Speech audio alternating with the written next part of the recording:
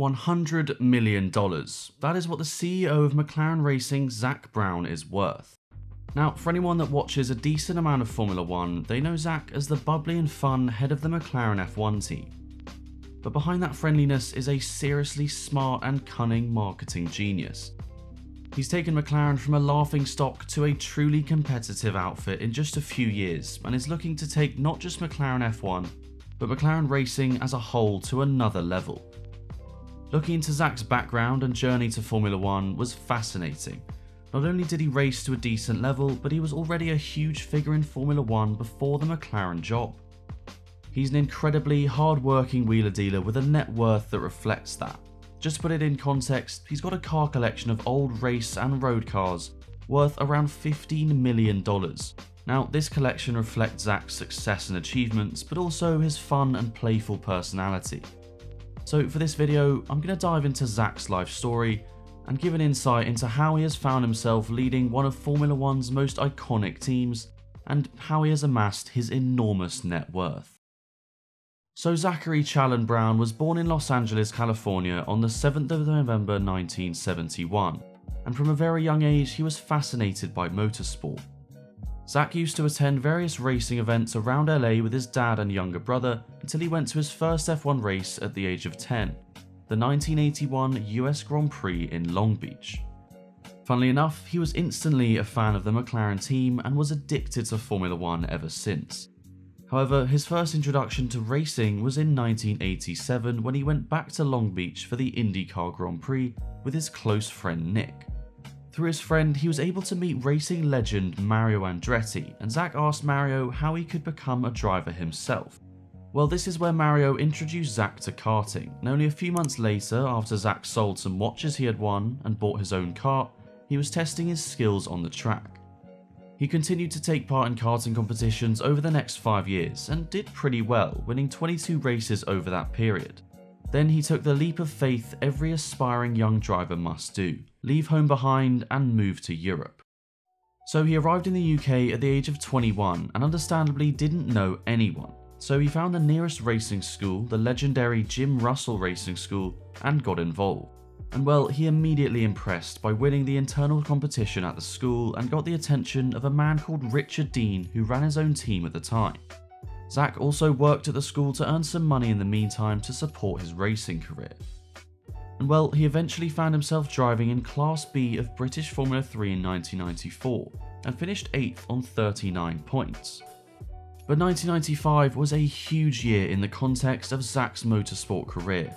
This was the year Zak founded his own company, Just Marketing. This came about through one of his sponsors at the time, TWA. Basically, Zak wanted to move back to the US to continue racing, but his sponsor TWA couldn't stay with him, so they asked if he could find a different team in the paddock to take their sponsorship. Well, Zak managed to transfer the sponsorship over to Nigel Mansell's F3 team, and this deal made Zak realise something. He could make quite a bit of money on the side of racing by doing similar sponsorship deals, acting as a middleman between the companies and the teams. So he went back to the States to continue racing while working on his business, and he began to see some decent results. He finished second in the 24 Hours of Daytona in the GT2 category, as well as coming second in the 12 Hours of Sebring. But in 1998, he started to realise he had more promise focusing on the sponsorship side of things rather than racing. And after 2 further years of racing, in 2001 he decided to give up on motorsport completely to focus on his newly renamed company, Just Marketing International, or JMI. And well, once he put more time into JMI, it really began to take off. By 2005 he was doing deals with Formula 1 teams, with the first one being McLaren negotiating their Hilton and Johnny Walker sponsorships, with the Hilton sponsorships still remaining on the car today. He would then go on to make huge deals with Williams, Red Bull and Ferrari, with the most lucrative being getting UPS on the Ferrari, and most famously, organising the iconic Williams-Martini partnership. Understandably, through his success, he was able to get back into racing as a hobby, and over 2006 and 2007, he competed in the Ferrari Challenge Series, actually winning a race at the Circuit Gilles Villeneuve in Montreal as a support race to the Grand Prix. Well, soon after in 2009, he started his own racing team with his old friend from Jim Russell Racing School, Richard Dean. It was called United Autosports. Now, he actually started it for a bit of fun so that he could go to a few races away from the fast-paced life of Formula 1. Now, seeing as he co-founded it, he owns 50%, however it's Dean who really manages the day-to-day operations of the team. Zak also got involved in a bit of racing for the team as well, most notably competing in a full season of the British GT Championship in 2013. However, 2013 was also another landmark year for Zak. His company JMI was bought up by British firm Chime Sports Marketing for $76 million. And well, by 2013, Zak still held a 20% stake in the company, so earned $15.2 million from the deal, or $19.5 million in today's money. However, CSR also wanted him to remain as CEO, but only 3 years later, a certain Formula 1 team came knocking. Well, it was McLaren, and they wanted Zak to come in as the new executive director of the McLaren Technology Group. He actually came in to replace the great Ron Dennis, who had been at the team for 36 years since he joined in 1980. Now, Zak came into the team when it was a political nightmare, which had really affected McLaren's on-track performance. So it was a real step into the unknown for Zak.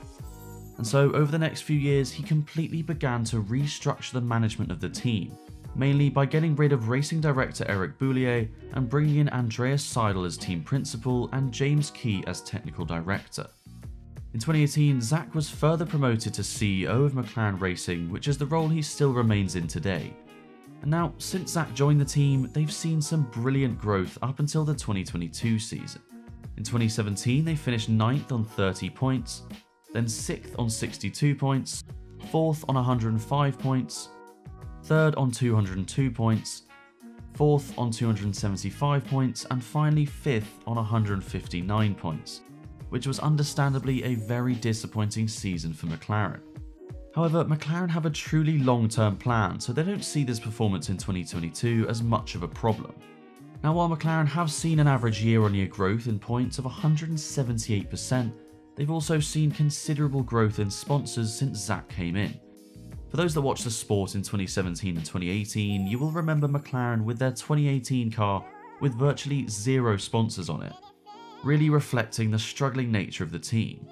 However, fast forward to 2022 and they've got so many sponsors that they are using technology to change which sponsors are on the car using illuminated hubs, which is the first time we've seen anything like this. Now, Zak has very high hopes for McLaren in the future. Firstly, of course, he wants to take them back to the front of the grid in Formula 1, but he also wants McLaren to win in other motorsport categories. This is shown by their IndyCar, Formula E, Extreme E teams, and possibly a new WEC team as well. Zak said in a recent interview that he wants to be the first boss to win the Triple Crown of motorsport, which is winning the 24 Hours of Le Mans, the Monaco Grand Prix, and the Indy 500, which at the moment looks like quite the challenge. But one thing I've learned is to never write off Zak Brown. Right, well that's his life story from start to finish, so let's dive into the numbers.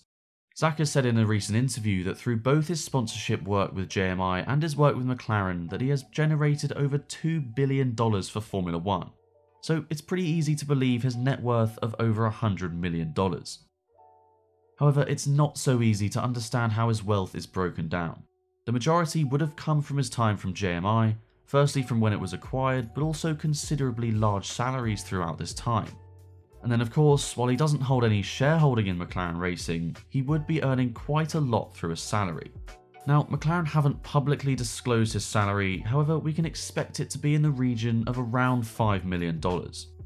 As well as this, he does hold 50% of United Autosports, however the team is primarily owned by shareholders, and with a shareholder value being just over $2.5 million, we can assume he doesn't hold much wealth in this team.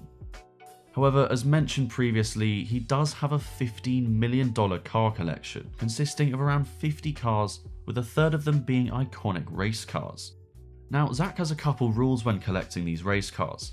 Firstly, every car has to have won a race and be driven by a world champion. So you can imagine his collection is very special.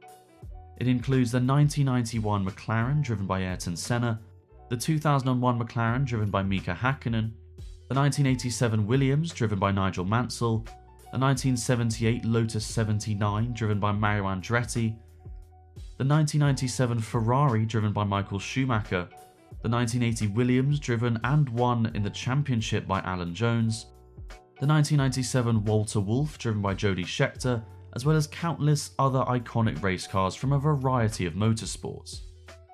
So I think it's fair to say Zak has one of the greatest Formula 1 car collections in the world.